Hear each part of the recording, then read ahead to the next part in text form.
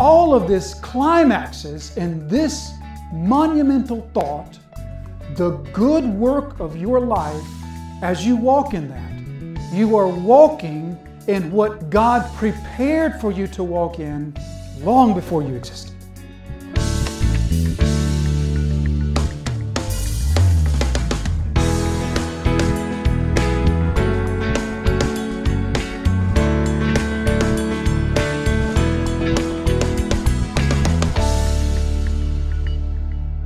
But here, this final phrase here that Paul says, we are His workmanship, created in Christ Jesus for good works, which God prepared beforehand, that we should walk in them. So the first thing I ask is, why did Paul say that? Why was that there? Didn't it feel like Paul could have put a period? For His workmanship you are, created in Christ Jesus for good works. I mean, couldn't there have been the end of that thought? Because doesn't it seem like that Paul has made the point? Why did he feel the need to go further, talking about these works that are prepared beforehand and us walking in them? Furthermore, Paul is going to use a very unique and somewhat awkward phrase in saying that these works are prepared beforehand. Why didn't Paul say planned? Doesn't that seem like would have made more sense? You are His workmanship, created in Christ Jesus for good works, which God planned beforehand. Doesn't that seem to match? Why would he put it this way? And why does he feel like that he's not yet done with his point? So he's going to say to us some things about the works, and he's going to call these works prepared beforehand. These works that are prepared beforehand. And I think the underlying reason that Paul is doing this, I think he wants to leave us with a profound sense that these good works, these things in our life that in some way look like Jesus, when we see those things in our life, he wants us to think God is here. When we see something about our life or the lives of believers around us, when we see something that looks like Jesus, that sounds like Jesus, Paul wants us to have a profound sense that's God. God is here. God is working. As I do this thing, as I serve in this way, as I commit this righteous deed, I am doing what God has prepared for me all along. I am walking in the life that He has prepared for me, and I am doing it with Him right here with me. He wants to leave a profound sense in his readers that as you do these righteous things, these things that look and sound and act something like Jesus, that you are living out the life that has been prepared for you and doing the works that have been prepared for you. Now, as we think about this phrase, good works, it's not something that Paul uses frequently. He only uses this phrase a couple times.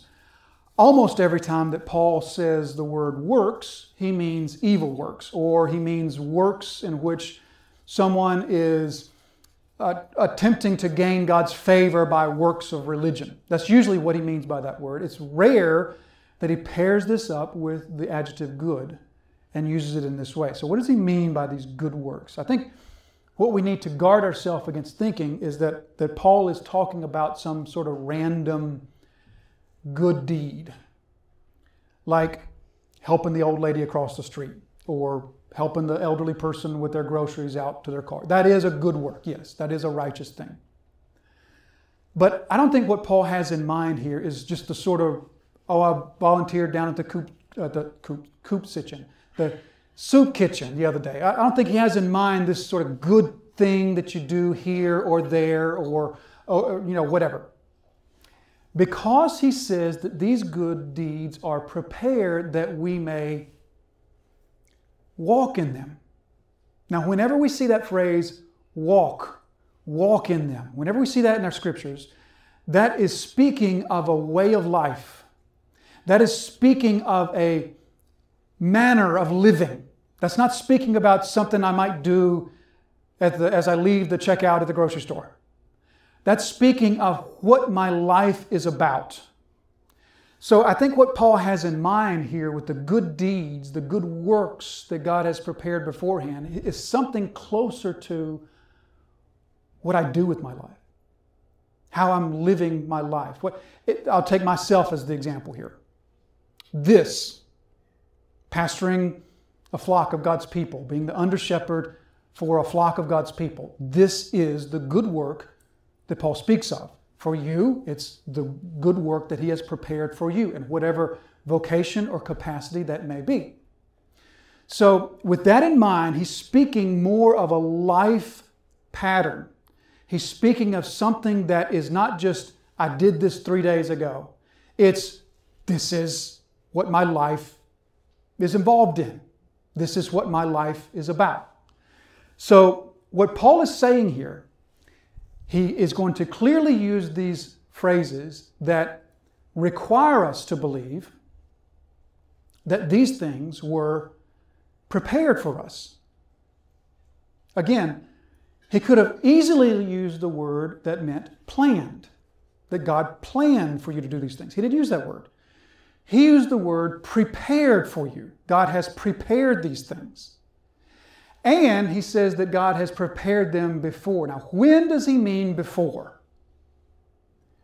I think that Paul, when he says that these have been prepared before, I think he means the same thing here that he meant in chapter 1, verse 4.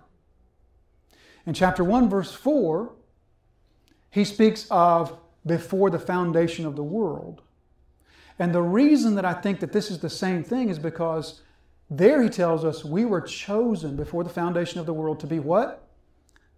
Holy and blameless before him. So is there a clear parallel between God's choosing us to be holy and blameless and the good works that we walk in? I think one is the natural outcropping of the other. So if God chose one before the foundation of the world, then it seems that he chose both before the foundation of the world. So what Paul is requiring us to see here is that the path of your life was something God prepared long before you existed. And that is the earth-shattering thought that he wants to leave this section with. Paul knows how to be climactical. And he knows how to bring a point to its climax. And he's been working towards this from chapter 1 and verse 4. And the climax here is this new creation in Christ. All the glorious realities of chapter 1. All the ugly realities of the beginning of chapter 2 that he saved you from. All of this climaxes in this monumental thought, the good work of your life, as you walk in that, you are walking in what God prepared for you to walk in long before you existed. Now, let's sort of tease that out a little bit. And I want to change a little bit of the wording here. I'm not going to change the meaning, but I'm going to change a little bit of the wording just to kind of help us toss it around and get our spiritual arms around it a little bit better. So Paul talks about preparing the good works of our life. Let's change that to the story of your life. Does that fit? The story of your life. Isn't your life a story? Aren't you living out a story? And so what Paul's saying here is that God wrote the story of your life. And as you, this new creation in Christ, are living in these good works that he has prepared, you are living the story that he has written for you. I see no other way to understand that what Paul wants us to see is the path of your life is something that God not just planned, but prepared beforehand. Now, before we go much further, let me just interject this, because it's always helpful just to remind ourselves. Paul is not suggesting that we're some sort of robot that we're some sort of automaton, that we just blindly bump around through life, having no other choice but to just go the path that God has set before us. That's not, Scripture never, nowhere in Scripture are you allowed to believe that you are freed from having to make choices. David affirms in Psalm 42 verse 11 that he must choose to trust God. He must choose to hope in God. So never do the Scriptures say to you, oh, God's planned this out, so just put yourself on autopilot. It doesn't matter what you do. No. Jesus says, strive to enter by the narrow gate. Now that word strive, Jesus chose his word carefully. That's literally the word that we get our word agonize from. So Jesus was literally saying agonize to enter through the narrow gate, meaning this is not going to happen without your intense effort. But nevertheless, the two realities that Scripture presents to us are you must strive to enter through the narrow gate, all the while following the path that God has prepared for you since before the foundation of the world. How do we explain those two? As we've said many times before, I don't know. I can't understand it, much less explain it. But the Scriptures teach me that I walk the path God prepared for me before the foundation of the world. Also, I can make bad choices, and I can make wrong choices, and I can make selfish choices, and I'm responsible for those selfish choices. So this path of life, this story of our life, here I think is what Paul is getting at. He wants us, the one who has now absorbed the incredible truths from chapter 1 verse 4 up to the present point, he wants us to be in a place where we can trust the author of our story. Does this resonate with you that you have this idea of what your life should be? That you have sort of this vision, this dream, this plan of what your life should be? And oftentimes you find yourself asking God to join you in your plan for your life. Does that resonate with anybody other than me? That you have this vision, you have this thing worked out. Here's what I need to be doing. Here's what I should be pursuing. Here's what I need to be doing. And you desire for God to enter into your life to make your dreams come true. Now, often those are godly dreams. If you are alive to God, then your dreams should be godly dreams. But even godly dreams can be ours. And we can find ourselves in the place of asking God to come into our life and make our plans come true. Sometimes that's the way it works, because sometimes those plans and those dreams are what God has planted in us. Sometimes they're not. But the struggle comes when we become fixated upon that. And then we experience worry and anxiety. There's many ways you can define anxiety and worry. Here's one that sort of fits this morning's context. Worry is when you think you know what your life should work out to be, and God doesn't seem to be able to bring it about. Or God doesn't seem to be interested in bringing about what you think your life should be. That, I think we can think of that properly as anxiety or worry. That I've got this plan, here's what I need to be doing, here's what I need to be I should be at this point, and here's my goal for this. And it's just not coming about. Again, I'm going to use my own self as an example here. 17, 18 years ago, I wanted nothing but to be on the mission field. I knew where I wanted to go. I learned the language of the place that I wanted to go. I just knew. Why would God not put someone on the mission field that wanted to go? Why would He not? Until over a period of about 2.5 years, every single door was closed. And that was one of the 3 most difficult times of my life. one of the biggest struggles was coming to terms with a God that was not ready to enter my life and make my plans come true. Instead, what He was saying to me was, I have a plan. And I invite you to come along with my plan for your life.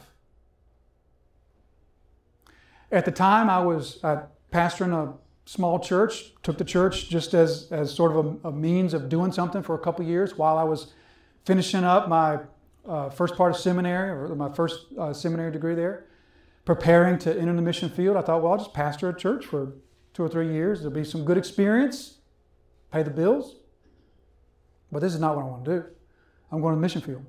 I even told the church, I'm going to the mission field. Here I am, 16 years later. It's a mission field. But this was His plan that He prepared beforehand. My problem was that I had to realize that God wants me to join His plan for my life that He prepared long before, instead of saying, no, God, this is the plan. Didn't you hear me? I'm going to the mission field. I need you to come along and bless my plan. Modern evangelicalism is absolutely poisoned with the idea of asking God into your life. It's absolutely poisoned. Find that in the Bible. Find the concept in the Bible somewhere of asking God to come into my life. Now, it is absolutely true that our lives are changed when Jesus Christ redeems us, when the Holy Spirit indwells us, yes. But it's also true that the Scriptures teach emphatically God has prepared your story. And He is the perfect story writer. God has prepared a complex story for all of us. Now, there may be somebody somewhere that God has prepared a simple story. I don't know them. Maybe it's you, but everybody I know has the story of their life that's complex. It's here, it's there, it's twists, it's turns, it's U-turns, it's reconfiguring. That's the story of my life, probably the story of your life. And I think that's the story of most everyone's life, is that God has prepared for you a complex story of twists and turns and rethinks. But doesn't that make a good story? You ever read just a remarkable story at which it's just full of twists and turns and unexpected letdowns, and then at the end, this skilled writer brings it all together in such a way that you say, oh, now I see why that happened. Now I see why they took me on that big loop. And God is the perfect story writer. The path that He has prepared for us is infinitely better than any path we could make for ourselves. Do you realize that? You could, on your own, be as successful as this world will allow. You could achieve every level of success. You could be like Billy Graham. But if that was not the path prepared for you, in God's eyes, you are a failure. On the other hand, God's path for your life could be one of obscurity and struggle. And you could live your life impacting one person. And that is a far, infinitely greater life. That is an infinitely more important and more significant life than all of the Billy Grahams put together when that wasn't the prepared path of God. Do you see how for God to prepare the path of your life, it doesn't matter if you're cleaning toilets. If that's the prepared path for your life, that is the most glorious life that we could live. Remember the story of Joseph? Remember Joseph? Remember how Joseph, his life took a lot of turns, didn't it? I mean, he goes from being his father's favorite to thrown down a pit to sold as a slave to ruling the household of the soldier guy, Potiphar, to accused falsely, thrown in jail again, to run in the jail, to run in Egypt. I mean, that story had a lot of twists and turns. But do you remember at the end of the story, Jacob and his brothers, they'd all come down to Egypt, and Joseph had saved their lives and everything. They were living down, and then Jacob dies. And after Jacob, the father, dies, remember all the brothers, they come to Joseph and they say, hey, Joseph, right before Dad died, he told us that you're supposed to forgive us. I think they made all that up because they were thinking that once Dad was dead, Joseph is going to let us have it. So they said, well, Jacob, our dad, his dying wish was that you would be nice to us. Remember Joseph's response? Am I in the place of God?